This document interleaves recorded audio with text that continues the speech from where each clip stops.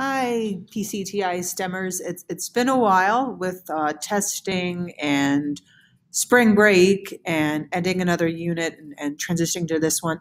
But as anticipated, we're finally back to some videos, and this is the first one for Unit 6. So Unit 6 is the beginning is the Industrial Revolution, and then the end is imperialism.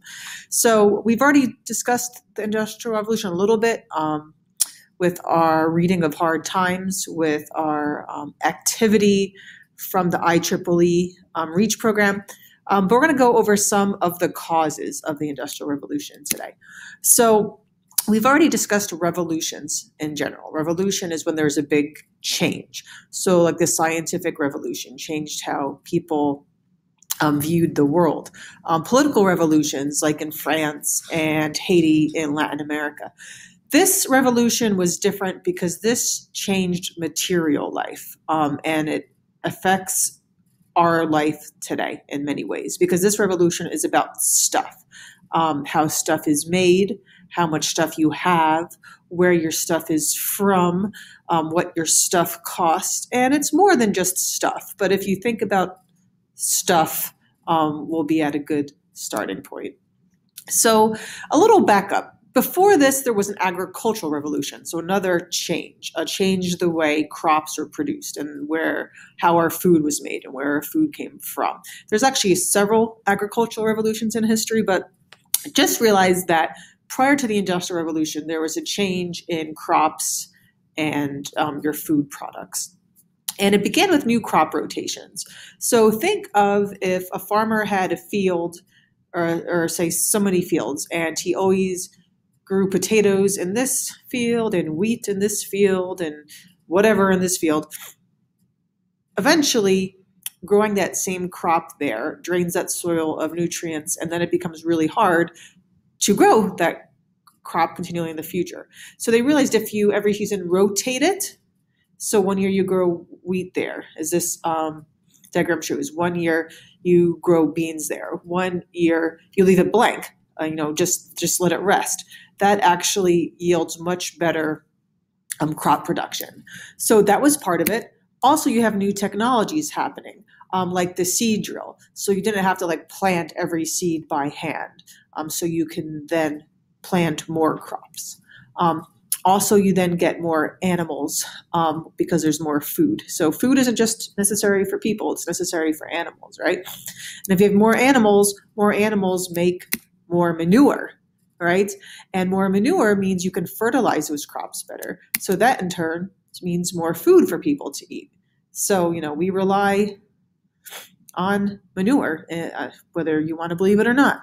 So this cycle continues. You continue to get more food, you continue to get more animals, and this has a lot of different results. All right. Also, you're getting bigger animals. It's not so much for over selective breeding, though that was part of it. A lot of it was just because they now had more food and more healthier food to eat from as well. So if you have bigger animals, you can have more food to eat. I was actually doing some research. I did research a few years ago on this, and I just had to remember where it was, about how much animals grew. And I can tell you some of that, but how pigs were growing by 70% and all this stuff. Here's an example. Calves born in England in 1710 were about 50 pounds. 1785, they were about 148 pounds. So it's almost tripling in size. Sheep in 1710 were about 28 pounds. It's hard to think of a sheep that small, right? By 1790, they were about 80 pounds, right? So think of that as now that's more food for people to eat if the animals are bigger, right? Because they were growing and growing and growing. Okay.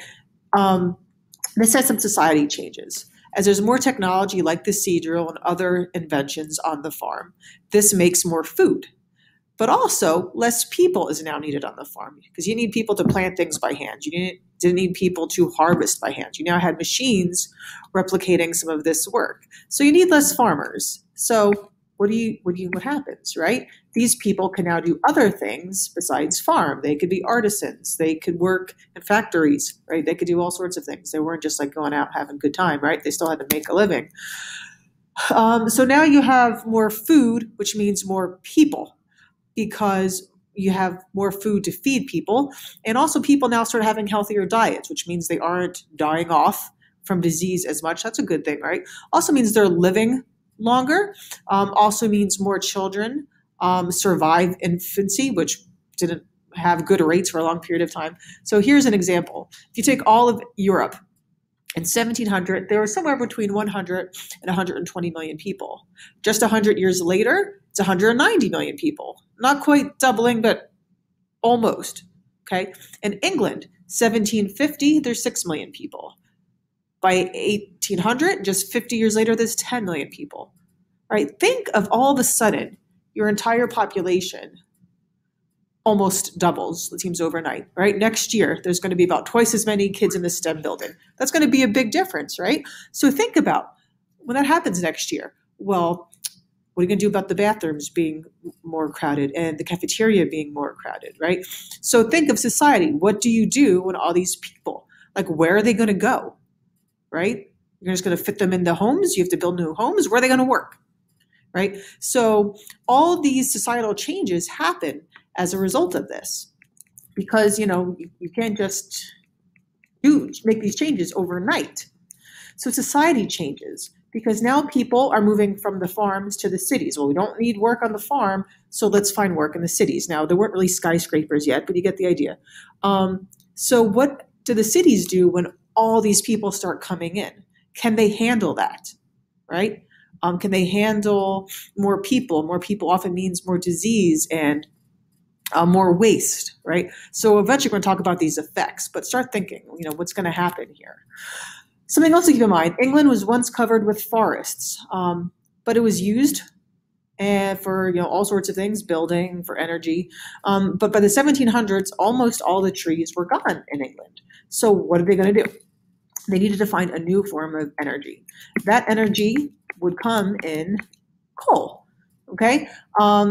Coal can be burnt and used with water to make steam power. And steam power is used for machinery, for transportation, whether it's by steamboat or railroad. And we'll get into that. But so now what do? You need to obtain this coal somehow. But it was difficult to get coal, right? It's underground. How are you going to get that? It's also expensive to get because now you have to find a way to get underground and get this coal. Things to think about. What else was going on in England at the time? At this moment, it was a stable government. The Civil War is there. The Glorious Revolution was over.